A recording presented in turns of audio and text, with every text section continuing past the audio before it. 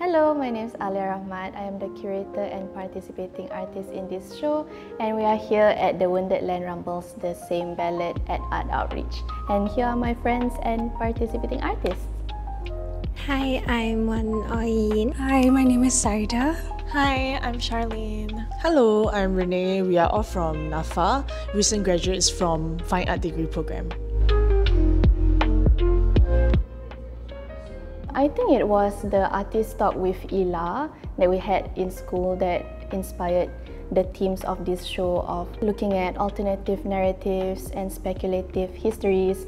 And so when me and Kenenza, another curator of this show as well, we keep talking about these themes, and we also in our own personal practice as well, we delve into these themes but in very different veins of it.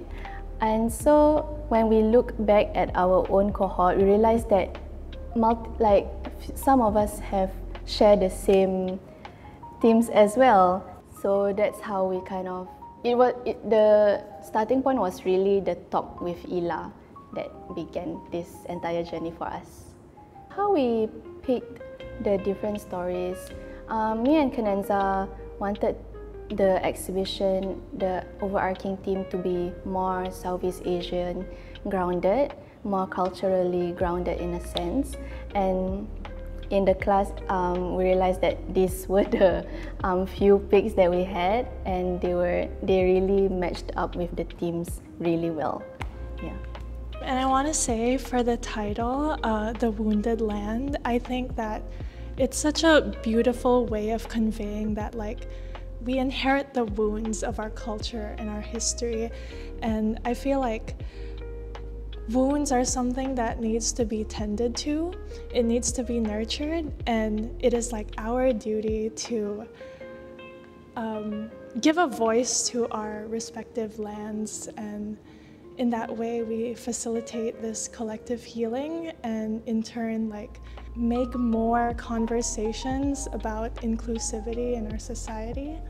I think for this exhibition as well, it looks at the intersections of so many things like the socio-cultural, language, ethnicity, and memory, and so much more.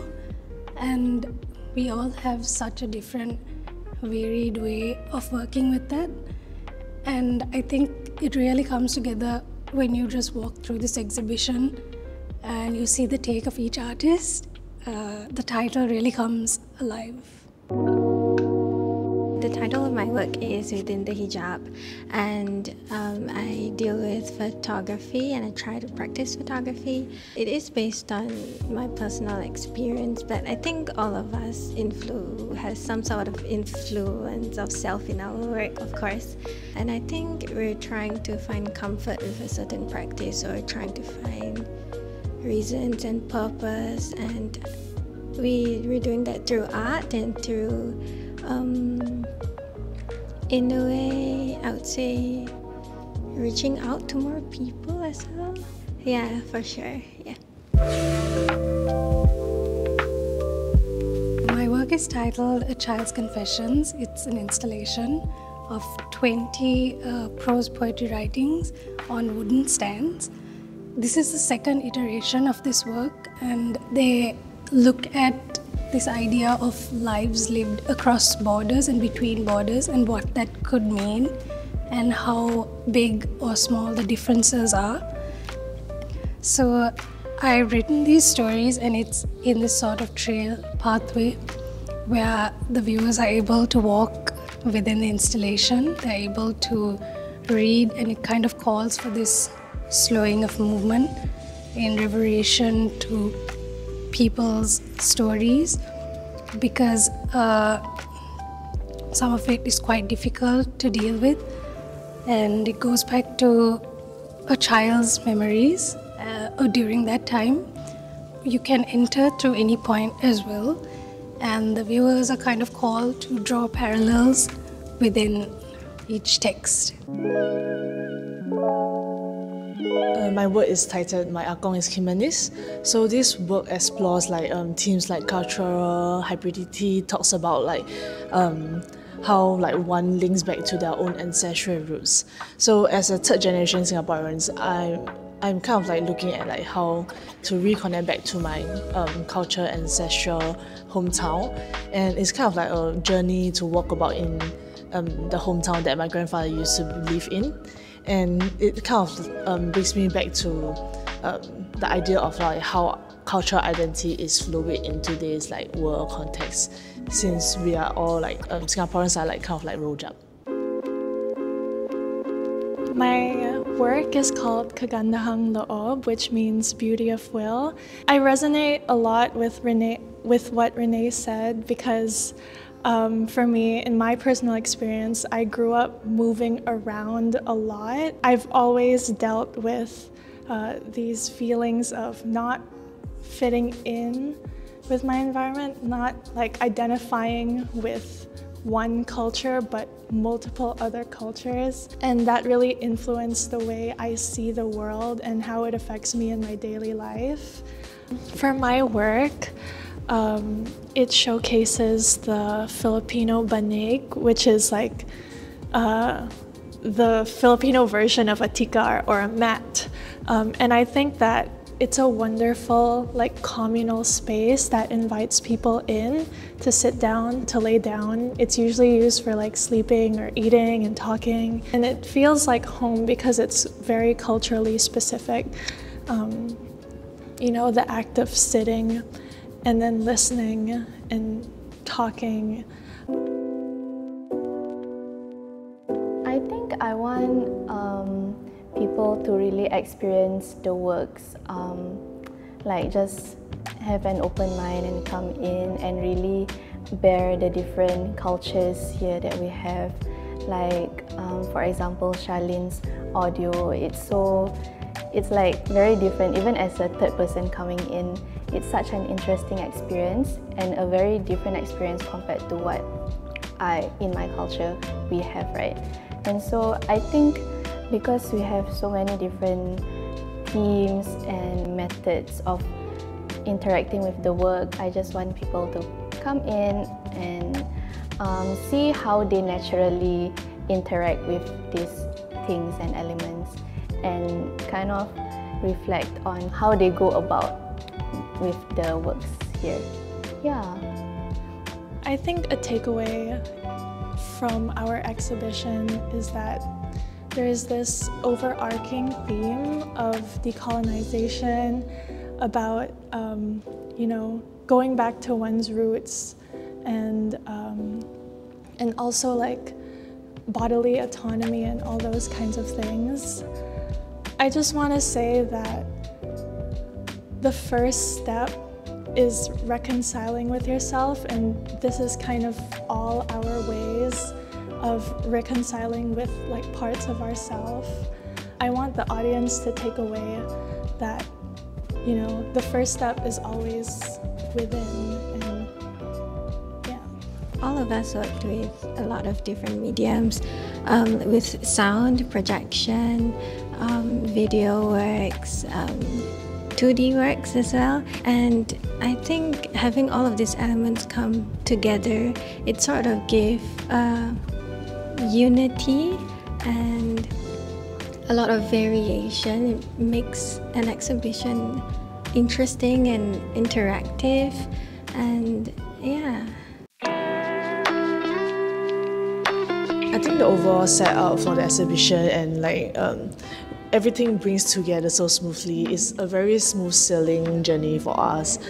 Yeah, we worked together well. Yeah, it was easy. Usually like installation periods is so stressful, but this one was so smooth. I was so chill and relaxed because of like Hazel helping us out a lot, and we have great artists that are very determined as well. So everything just came in so nicely. Yeah. Except for like, I mean, the lights, the lighting was a bit tough lah because it's very high, right? But that's it, yeah. Like Renee handled it so well. I don't know if it's a challenge as such. It's more of that this is work that we have been working on for a really long time, and coming into a new space and trying to work out how the navigation process of each artist's work would be, I guess, is how we had to, or the curators had to sort of figure out how the placement and the sound and how everything would cohesively kind of work together is, I guess, not really a challenge, but something that had to be navigated. So an advice I would like to give to aspiring artists who may want to explore similar themes is to be critical and to be very sensitive of and acknowledge people's experience and your own experience, and to understand the self and to really find a purpose. And it's okay that if there is no solution to your question, and I think that's the whole point of practicing, and this the whole point of figuring out through art, and to make connections, Right. To add on to Oyin's point, I think it's also important to not just be critical of the world, but also about your own personal biases and beliefs, and to be critical of where you get this embodied knowledge from, why you think this type of things, etc., etc., and see for yourself if it's something to work on or not. One tip I might give to anyone would be reading. Reading helps a lot in opening up your knowledge on different perspectives on the themes that you are working with, not just what the theme that all of us are working on, but more of any other themes that you are interested in. It helps you bring in a new perspective on certain issues, and it will be easier for you to brainstorm your ideas and make it to your reality work. Yeah. I think an advice I would give to artists that want to exhibit similar themes, which I have no doubt that it's such a common theme to want to discover or explore your own identity, whether it culturally or whatnot. I think that making art is such a great way for you to rationalize and really comprehend these feelings and themes, and that you should read and write and just jot down and just make. It was a very smooth sailing journey. Everything came on very well. It really is very smooth sailing, from the open call to the proposal submission to getting our keys to installation to right now in the middle of the exhibition. Everything just went very well. I think I learned about my friends' practices more, and because I'm not one to interact a lot in school, I'm not one to talk a lot, so it's an eye-opener, and I get to understand and absorb different cultures and why people do certain things, why certain culture practices certain things. Yeah, I learned a lot from that. I hope that this exhibition is not just the first, but not the last as well, but more new stuff that's coming in the future, that we can come together once again to hold another exhibition. Yeah, it would be nice. Yes, not just the current, but the new and more elaborated in the themes and the research. I think that this opportunity has opened up more opportunity for collab, because we get to find out more about each other's works and where it intersects. So yeah, we're kind of in the works. I'm actually kind of in the works of looking at open calls and seeing where I would fit in. So yeah.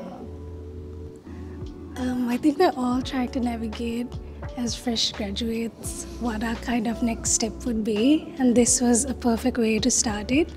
And I think from here on out we kind of have a sense of what we can do, or where we can put ourselves out there. Yeah.